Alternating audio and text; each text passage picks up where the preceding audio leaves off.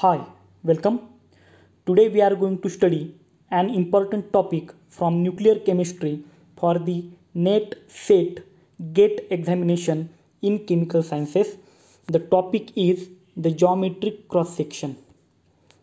There was one question asked for 4 marks in June 2015 UGC CSIR NET examination. The question was the geometric cross section of tin 125 in unit barn is nearly, and 4 options was given. So here we have to find out what is the geometric cross section of tin 125. So initially we should know what is meant by geometric cross section. The geometric cross section of a nucleus assumed to be spherical is simply pi r square. So we know that nucleus is spherical and its geometric cross section is given by formula pi r square, where r is the nuclear radius. Now the value of r is given by formula r is equal to 1.4 a raised to 1 upon 3 into 10 raised to minus 15 meters. Here a is the mass number of that nucleus. Now here in this problem we have given with tin 125. 125 is the mass number of tin. Now when we want to calculate geometric cross section, so here we have seen that initially we have to calculate the value of r, that is the nuclear radius. So in this example we have value of a 125, so we can calculate r. R is equal to 1.4 into 125 raised to 1 upon 3 into 10 raised to minus 15 meter.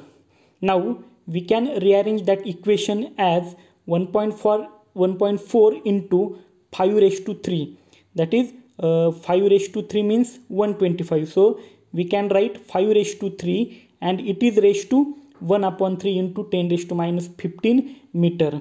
So we have simplified it because here these 3 and these 3 get cancelled and here remains only 5. So r is equal to 1.4 into 5 into 10 raised to minus 15 meter. Now this multiplication is very simple. We can perform it by the pen and paper. It does not require any calculator or a log table. So 1.4 into 5, it is 7. So r is equal to 7 into 10 raised to minus 15 meter. It is the radius of nucleus. Now we have to put that value of r into the formula. Geometric cross section is equal to pi r square. So it is equal to the value of pi 3.14 into the value of r 7 into 10 raised to minus 15 meter and its square. Now we can write 3.14 is equal to the square of 7, it is 49, and square of 10 raised to minus 15, it is 10 raised to minus 30, and unit become meter square because we have made it square. So this is the equation. Now again we can multiply 3.14 into 49 with the help of pen and paper. It does not require calculator or log table, and by multiplying we get answer 153.86 into 10 raised to minus 30 meter square. So this is the geometric cross section in unit meter square. Now here we should know what is 1 barn is equal to. That 1 barn is equal to 10 raised to minus 28 meter square, or in centimeter square it is 10 raised to minus 24 centimeter square. Here 1 barn is equal to 10 raised to minus 28 meter square. So we can write geometric cross section is equal to 153.86 into 10 raised to minus 2 barn. Why? Because here there is a 10 raised to minus 30. So 1 barn is equal to 10 raised to minus 28. So 30 minus 28, there remain only 2. So 153.86 into 10 raised to minus 2 barn.